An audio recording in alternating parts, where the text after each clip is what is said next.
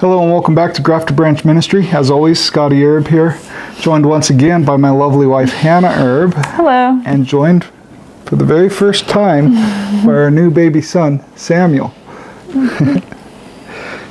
So he was born March 16th at 6:20 p.m. in our home here. And well, just wanted to give the ministry update that our son was born, no complications, and Hannah's doing well in the recovery. And with that, just a little bit of an update that we might take a week or two off from doing the live streams. But by the grace of God, we were able to prepare ahead, and we have several videos that are pre-recorded that will be coming out in the next several weeks. So Tuesday's videos are going to be consistent.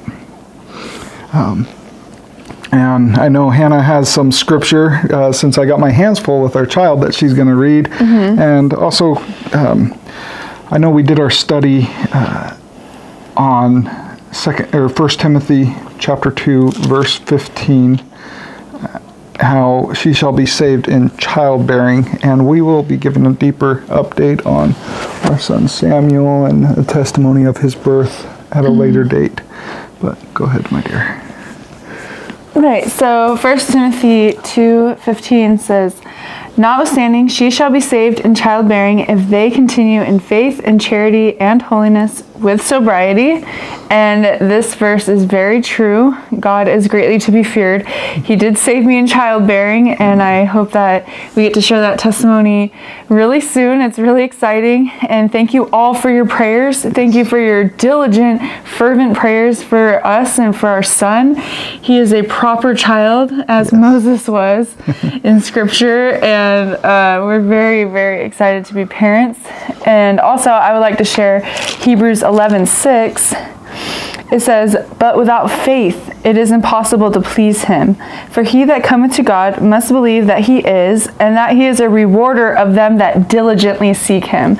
And so that is definitely true in this case. If you have watched any of our videos that have been influenced by Samuel, by me being with child, you know that we never had a sonogram. We never knew with our eyes that we had our Samuel, but we trusted of God that he gave us our Samuel, and he did. We had several reasons that made us believe that it was going to be a boy, and we'll be getting into that at a later date in that testimony video.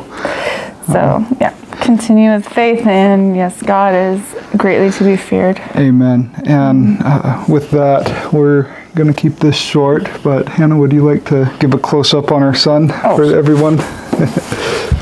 Oh, what do you mean? Get the camera. Okay. Let's see.